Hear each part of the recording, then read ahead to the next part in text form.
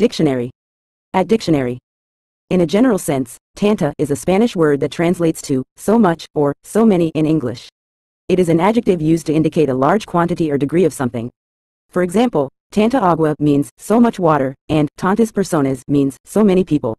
The word can convey intensity or abundance and is often used to emphasize the extent of an action, feeling, or amount. It can be modified to agree in gender and number with the noun it describes, becoming tanto, masculine singular, tantos, masculine plural, or tantas, feminine plural.